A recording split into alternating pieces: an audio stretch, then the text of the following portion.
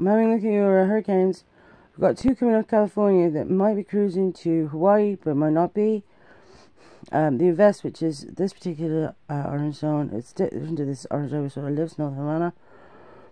I'll just show you that different to the projection on CBS website is that it's going to land in Florida as a proper storm. This says it's an orange zone all the way to edge of Florida, then it's going to cruise it back to South Carolina and crash into it. But we've had some very differing forecasts. Last week it said it was going to scrape up this side to New York and then off to Nova Scotia and in England. Then it said it was going to piffle out over the Caymans. Really, at this point, it's very uncertain. Those are the two storms coming off South Mexico. Looks like it's headed for California, but fear not, friends. Looks like absolutely not a fish storm.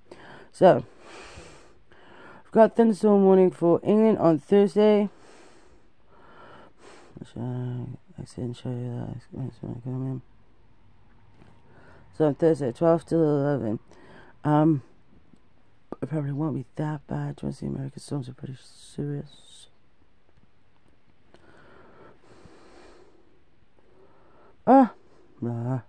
Let's go. That pretty much goes all the time. Kentucky up to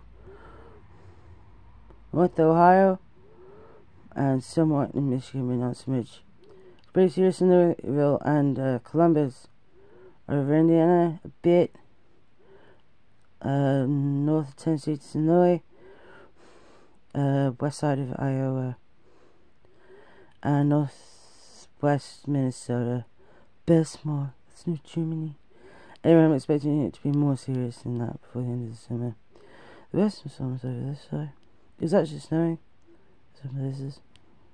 Philippines.